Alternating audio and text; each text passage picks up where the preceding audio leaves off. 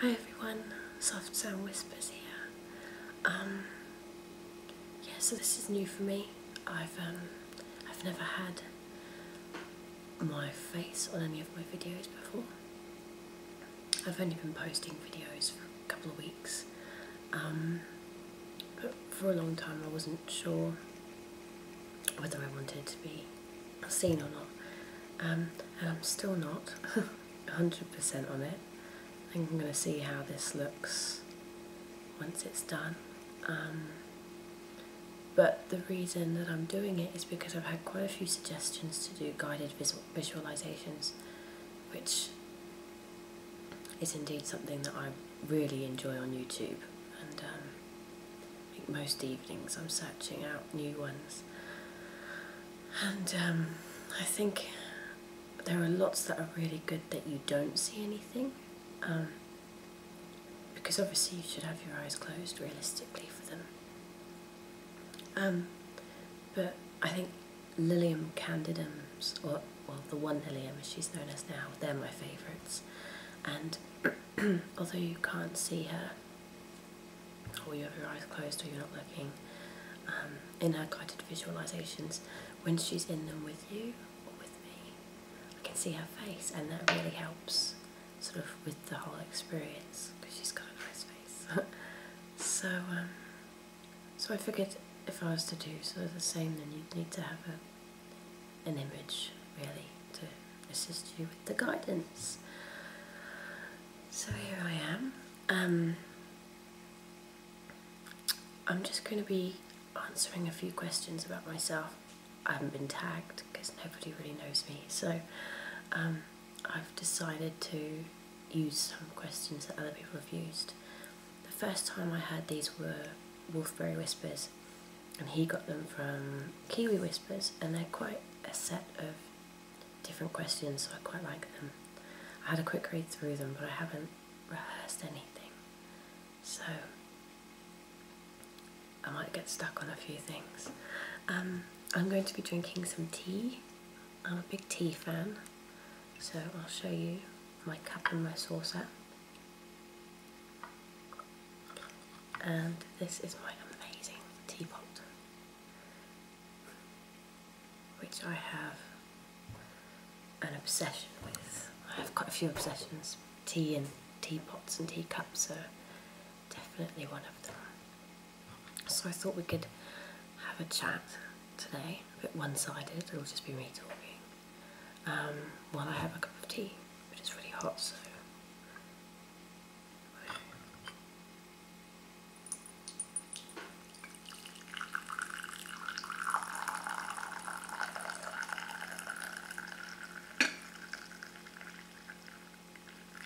I'll let that cool down. I'm drinking rooibos, which is a South African red bush tea today, because it's got no caffeine. And, today's Sunday, so today's a chill day. So, the first question is, what is your favourite food when you were a child? Mine would definitely be my godfather's spaghetti bolognese. He's an ex-chef. It's the only thing I can ever think he's ever cooked me, to be honest. But I really love that. It's really, really good. So yeah, spaghetti bolognese. The first most played song on my iPod, I think it would probably be one of the Portishead. Like, I'm a big Portishead fan, and I've been listening to Portishead for years and years and years.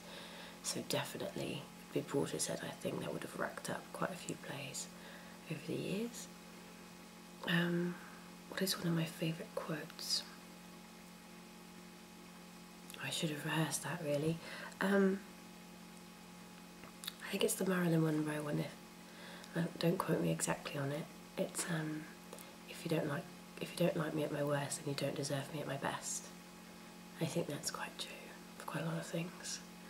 My favourite indoor activity, I'm a big crafter. I love sewing. No, it's got to be cooking, but I like cooking chutneys. I make a lot of chutneys and a lot of jams. So yeah, that'll probably be my favourite indoor activity. Outdoor activity, gardening. Yeah, because that's what I do. If I had a choice, if I was younger, it would be climbing trees. But I think I'm a bit too old to climb trees now.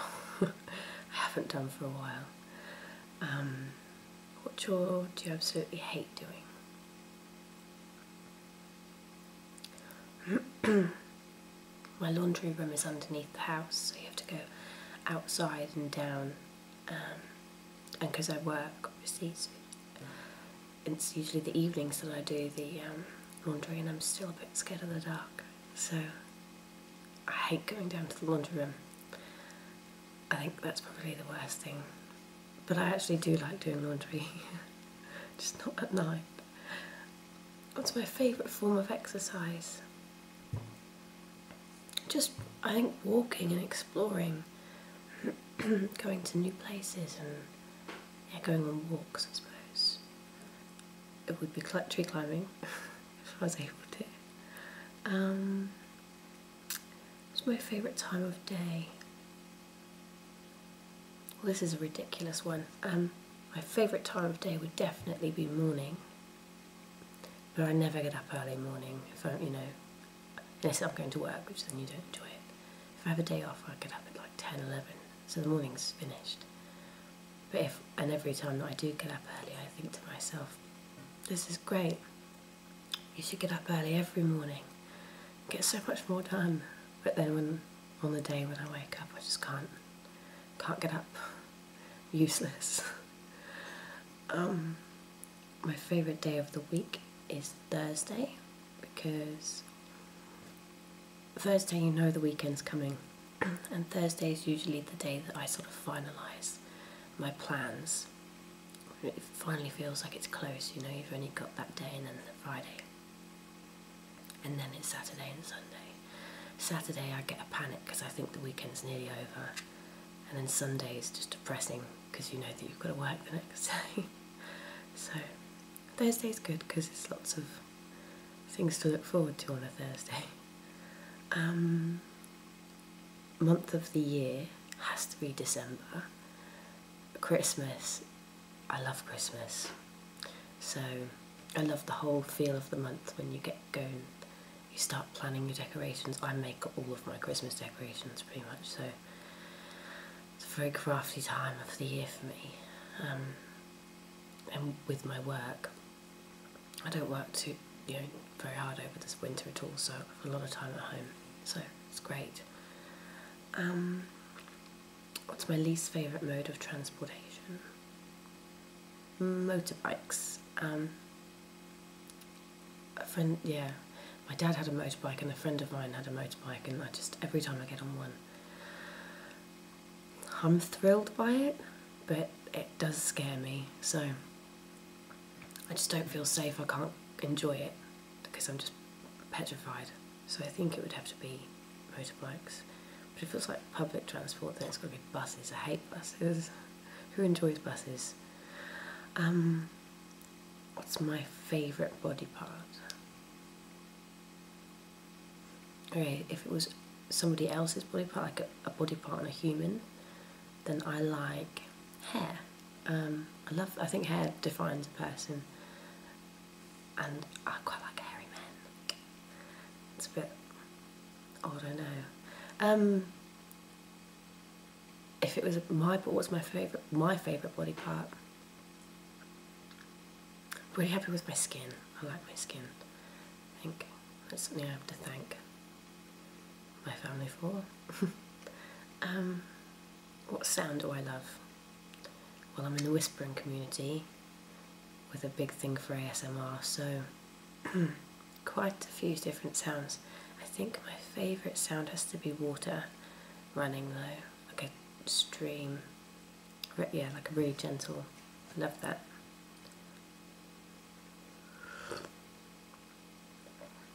Ow, I got that still. If I could throw any kind of party, what would it be like and what would it be for?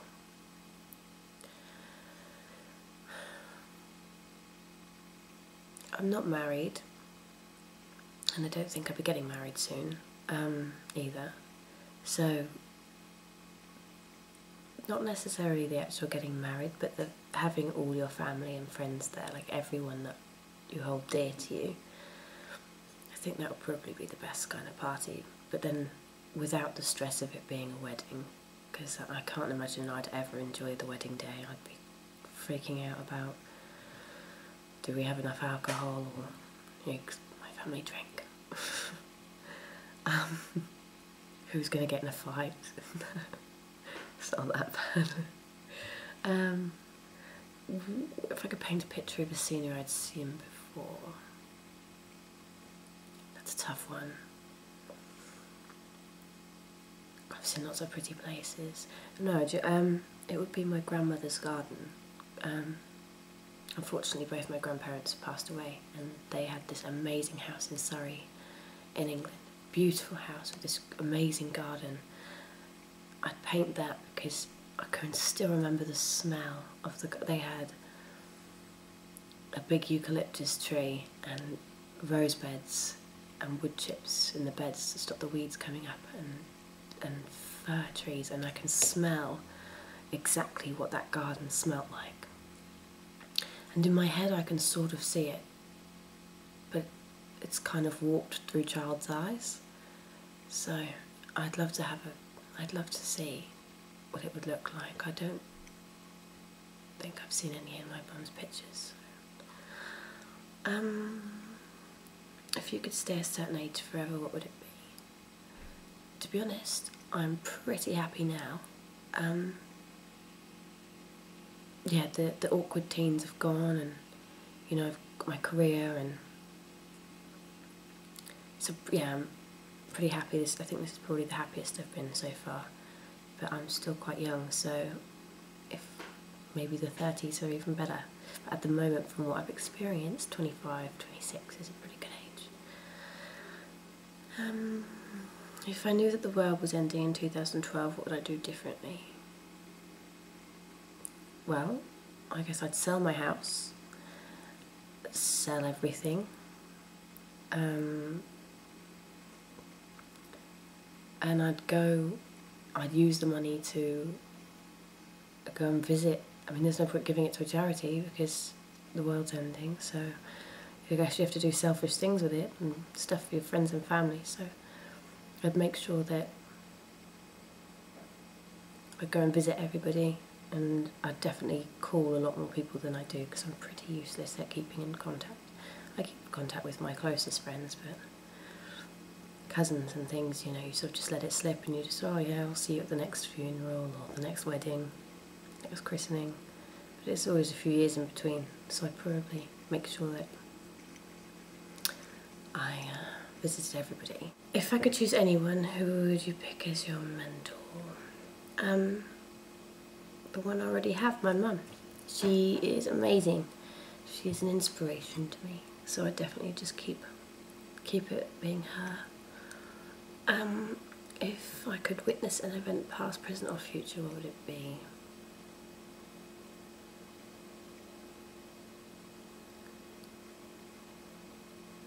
That's a really difficult one.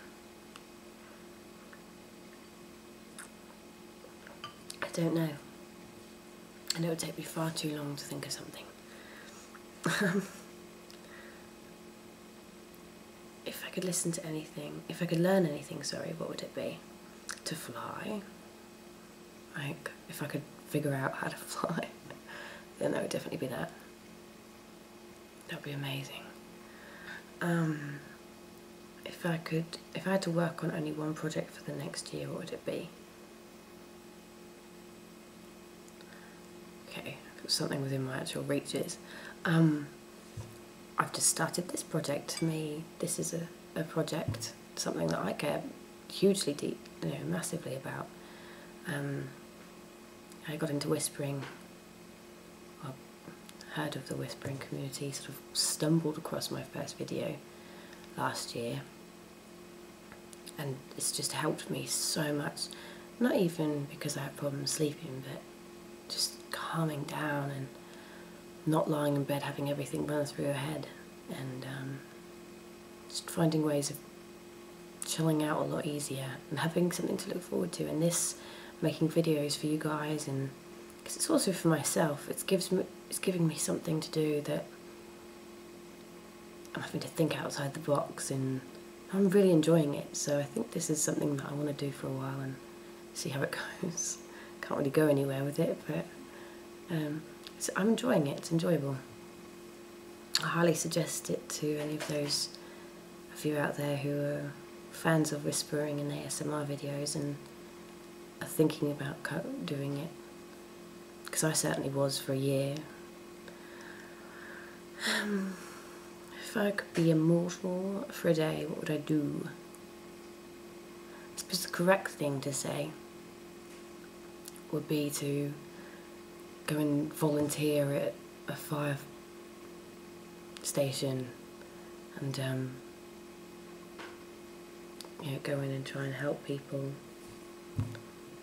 I don't think there are that many fires though, to spend a whole day doing that, but I don't know. Realistically, it would be something to help people with. But if it was just like a leisurely thing, then I'd probably do a skydive, because I'm a bit too chicken to do it not being immortal. My brother skydives constantly, like all the time. In Russia and all around Eastern Europe, and it just petrifies me. And I had the opportunity to do it in New Zealand, and I couldn't do it. So I'll probably do that knowing that I can't die. But even then, I still think I probably wouldn't do it. It's the... You hear these stories about people having heart attacks on theme park rides and things. Well, that would be me. I'm sure of it. And I used to be able to go on all kinds of things as a child, and as soon as I became a teenager, I've been unable to do anything. Well, I'm not a teenager now, but absolutely unable to do anything.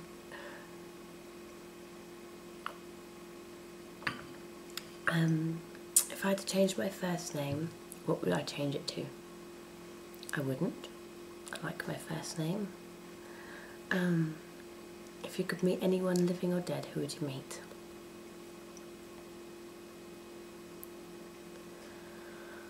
Well, I'm not interested in celebrities or anyone. Royals, not really.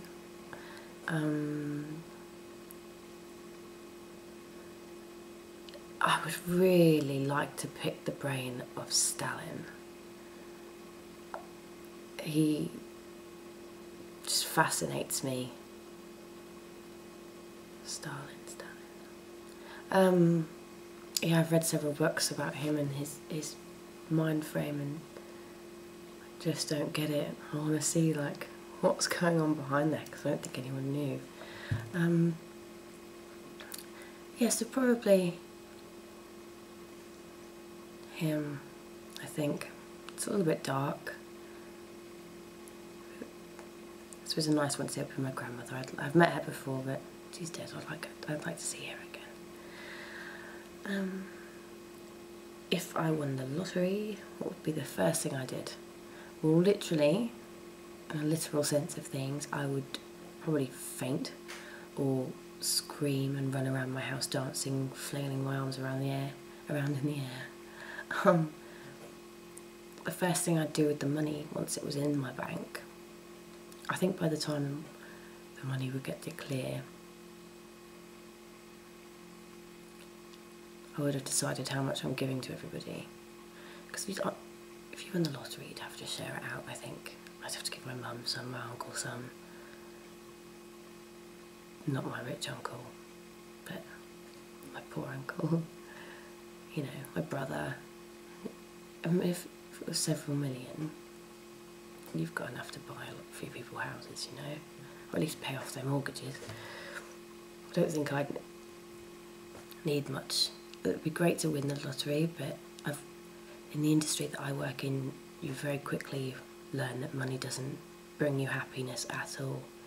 In fact, quite the contrary. I've met so many billionaires and millionaires that are so deeply unhappy in their life. And sort of I'm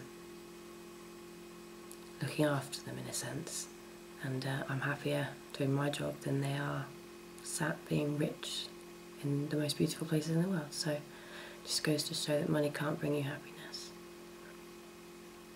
Plus you read all those stories in the news about who won that much money and they've spent it all and now they've got nothing and they're bankrupt again. How does that happen? I'm just not very clever with it.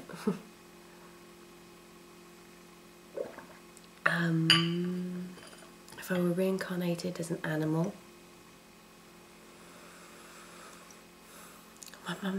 my mum always says that I remind her of like an annoying bird. It's always tapping on our window after food. It's probably a little finch or a sparrow or something. If I was a drink, tea, I'd be tea. If I was an ice cream flavour, I don't even know how to answer that. I don't know. If you could know the answer to any question besides what is the meaning of life, what would it be?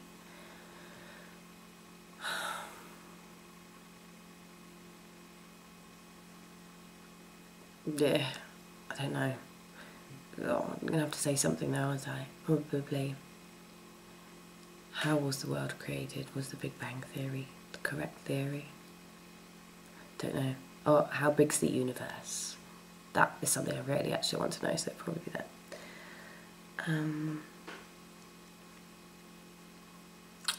If you could be any fictional character, who would you choose?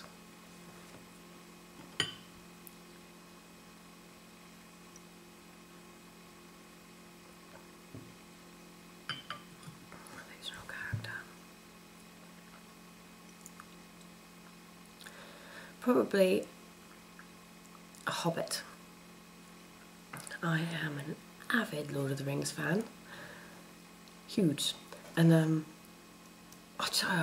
I come from, in England, I come from the southwest, so it's very, it's rural, and yeah, sort of growing up to young farmers' do's and drinking cider and beer, and we have these things called barn dances, and we all sit on hay bales and listen to like sort of like country folk music and all dance around, and it's just a really good big laugh. It's really good fun, and so when I see the hobbits, it reminds me so much of that. And I just think it's such a nice way to live. Minus the hairy feet, though. I think I'd definitely have to wax my feet if I had hobbit feet, because they're a bit gross. Yeah, I'd be a hobbit. So I don't know how long this video's gone on for, but it takes quite a while to upload long videos, so I'm going to do the second part of these questions in a second video. So if you liked this half, please watch my second half. Bye.